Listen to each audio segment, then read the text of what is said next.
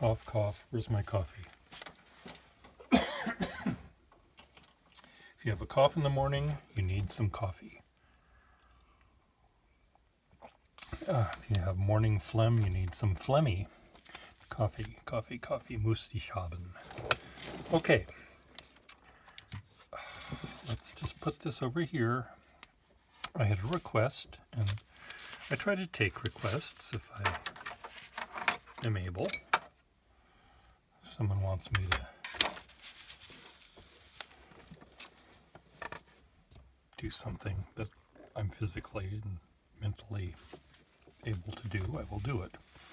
Someone had asked about the less fugly cousin to the Fifth Avenue pen that I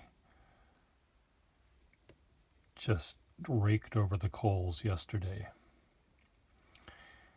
And I'm not going to change my mind about it. There's something just so wrong about this pen. And it's still wrong. It's just wrong. So I'm putting that aside. The issue about the pens I'm showing you now, or shortly, are the fact that the ballpoint pen had just been invented. And a lot of pen companies that did reputable pens had a real hard time coming up with their version of the ballpoint pen, as well as their continuing to sell fountain pens to people who wanted to buy fountain pens, but they were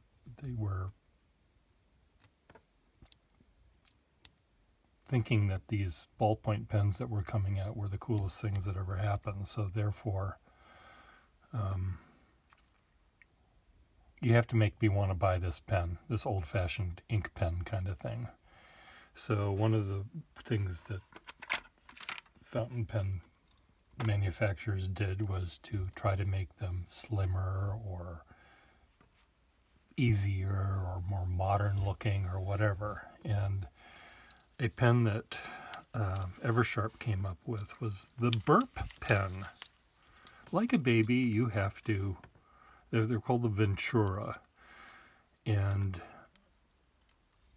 somehow, I don't know if it was the baby boom was also happening then. Who the heck knows why they came up with this ad campaign, but it was like a baby, you have to burp a pen when it's full.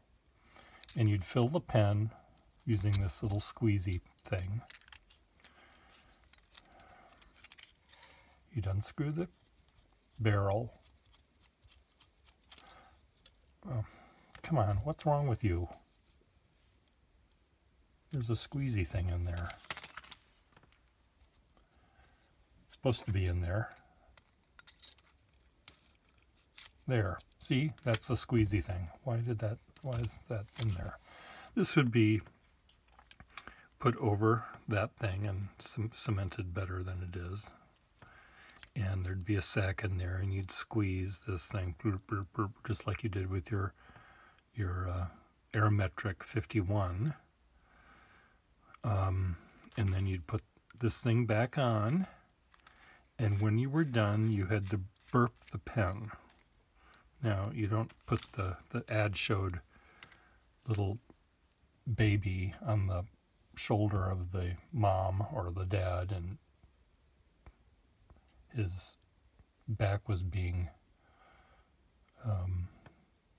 tapped ever so gently for him to let out that big old belch. But in this case, I think you were supposed to, I forget what you were supposed to do. I think you were supposed to,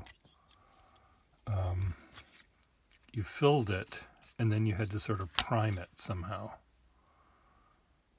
Why can't I just do the simple research? Well, you can do this. You can do the simple research. You can find out what you were supposed to do with it.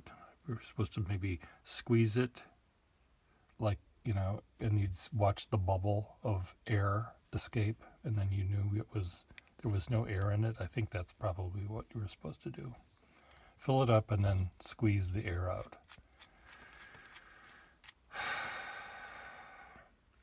Okay, let's pretend that we had something nice to say about this pen. It's really hard. The Foley Sterling one, if it's screwed on there correctly. Here's the sack is still in this one. The reason that the section fell out of this thing is I think the plastic that they were making pens out of was really not very good. It had a rubbery feel to it. It's not a, I don't know how to describe it. You sometimes find late model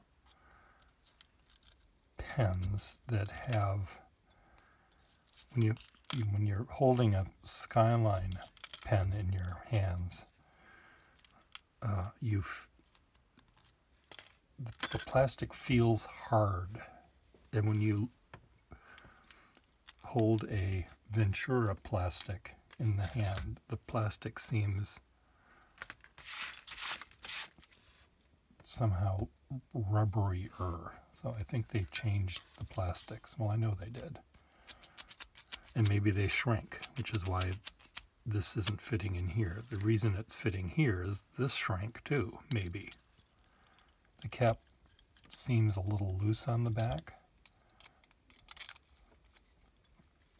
They're very awkwardly weighted.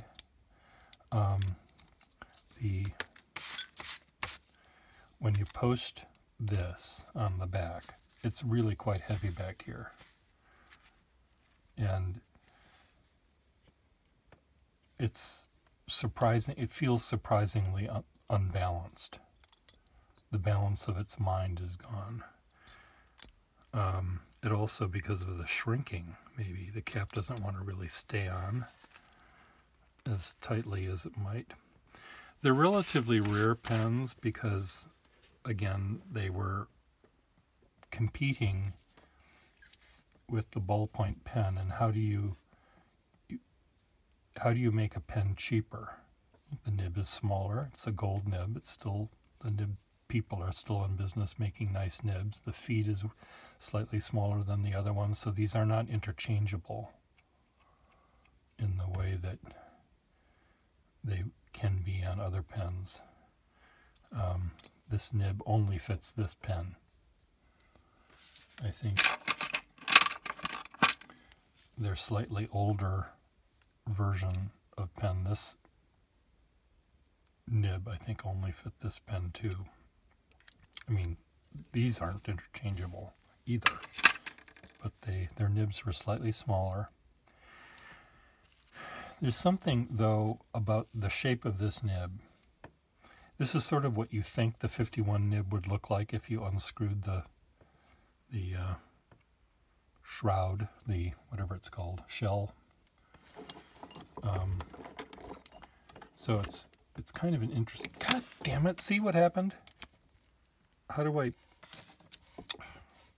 Stupid pen. Stupid pen.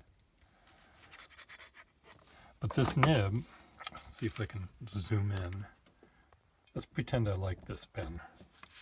This is the perfect nib for it because it's sort of looks like some sort of scalpel that you'd use for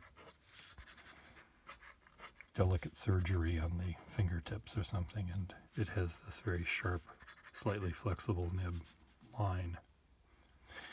This nib also reminds me of dip pen nibs there's something just about the shape of it is so fine that it looks like some of the early dip pen nibs, Victorian era. The thing about the Burp pen that I have not mentioned, and maybe this is where they came up with the name, is it smells really bad. Hard rubber has a smell to it. Plastics generally don't have a smell to them. This one really does. It's this foul, smell of a certain kind of a plastic. And it's something that doesn't go away. It's right there. And so maybe subliminally, parents that were breastfeeding and burping their offspring, maybe they were so desensitized to how stinky their children were, they wouldn't know that how stinky this plastic was.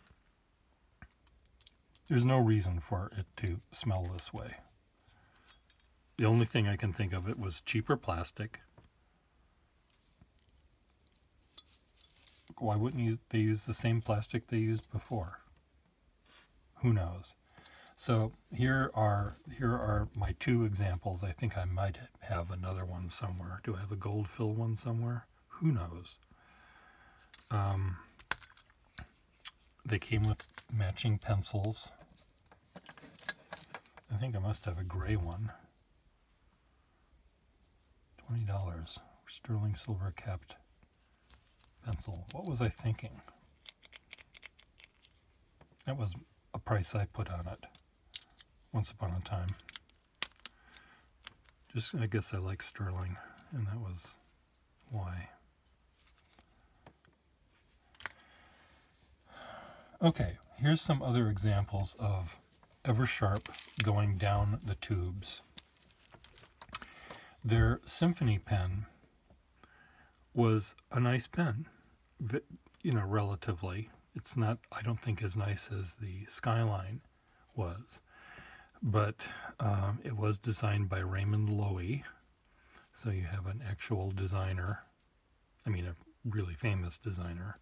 He did Air Force One, and this pen, I think, or a pen that he made for Eversharp, was on the cover of Time magazine with his face. But at this time they were using this crappy plastic, this rubbery. It feels like you could squeeze this and it would squeeze. That's just the only way that I can describe this plastic. This has the nicer of the two Symphony caps. I love that little that's not a parabola.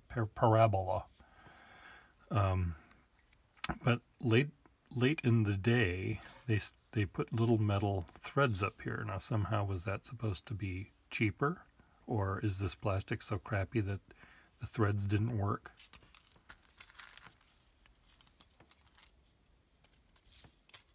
Yep. Maybe that's the reason. So the metal was here. Let me just look at what this thing says under the loop. Eversharp Symphony, made in USA.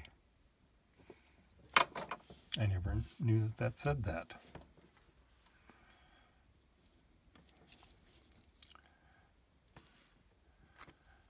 The plating is coming off of I think just they were cutting corners and doing everything they possibly could to still sell a pen that had a nib that could do that. I need to get some actual ink. This watered down red is not doing the trick. It could, be flexible. But they had to charge, many dollars less for this than they were charging before, because they had to compete with the ballpoint pen. So that was one thing they did. Another thing they did was to make the metal caps plastic. So the parts all shrink at the same rate. And then they did things like take out this one is a non-Eversharp nib, but they started making Eversharp nibs not out of gold. So this is a non-gold, this is a gold-plated Eversharp nib. Eversharp. And you can see the silver of the base metal. And the plating wear on this thing. I mean, regular Skylane pens were plated as well, but they didn't wear off like this. Oh, I know. Let's make them match their shoes or their purse. So they came up with this stupid idea. Let's put a little piece of leather. Hey, boss, you can charge an extra $1 if we come up with a routine where they can match their shoes. I don't know what it was supposed to do. Look it up. I presume this is original to the company and not added by some jeweler on Main Street.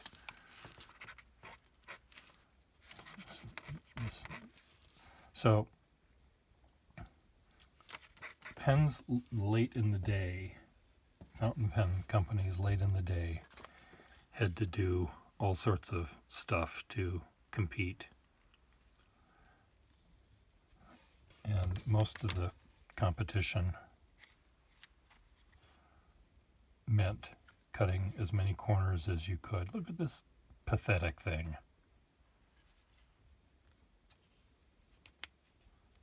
Little tiny steel nib, rubbery plastic, just awful section. By making the section do this, did they like save one tiny penny over the course of 3 weeks? But they were going down the tubes. That penny was needed to pay the salary of someone for a week's work. Now, I don't know. It's just sad to see these pens go down the tubes. Here's a pencil that goes, oh, I'm done. That's all I've got to show you. So back to the Burp pen. The Ventura, the Burp pen. Well, you take a sniff at you take a nice breath of fresh air. Remember what that smelled like. And then go to your Burp drawer, or find your one single Burp pen you have, and just take a whiff. It's going to make you,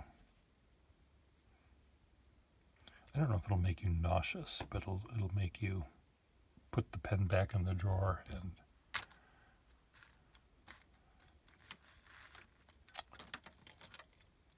order some flowers and fill your house with flowers just to get rid of that smell. Smell the roses.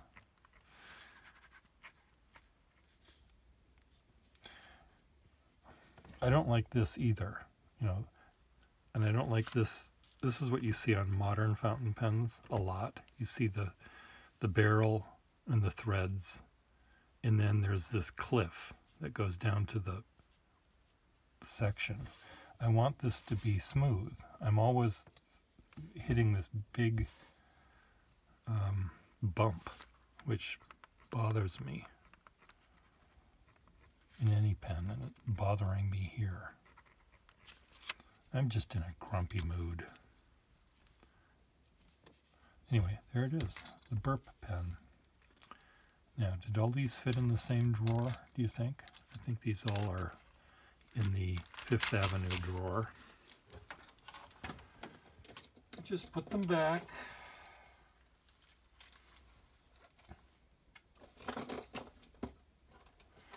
The nicest, the coolest pen, sort of that late era of Eversharp, I thought was this one.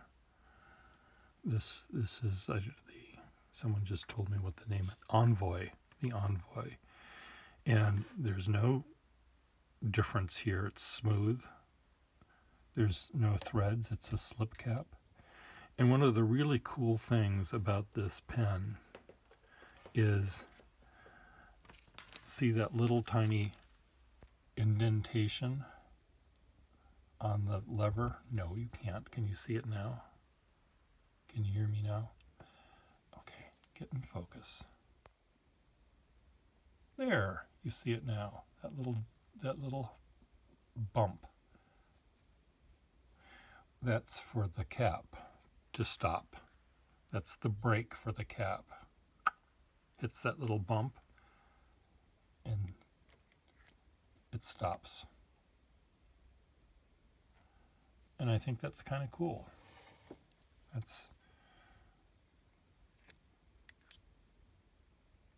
don't know, I just think that's kind of cool.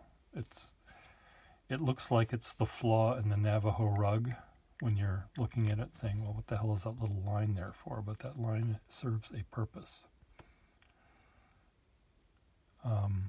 I think this is really quite handsome. This is, if you took the Burp pen and made it have sex with the Eversharp Skyline, this might be the result. The all-metal Eversharp Skyline. I don't think they made an all-metal symphony pen. Maybe they did for swanky clients. But anyway, it's really... I'll just show you what I'm talking about. God damn it. Difficult as it appears.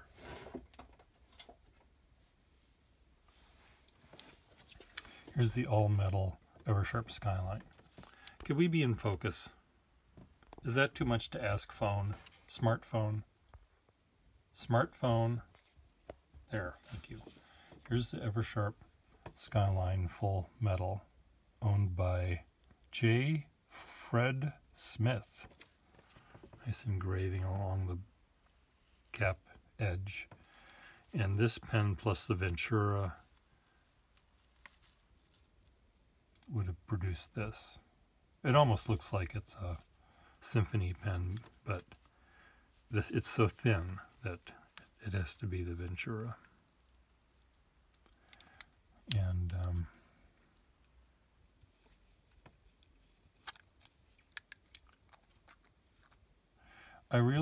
there's something about these pens, the metal Skylines, that I really like. I would love to get one that's made in sterling. Did they ever do such a thing?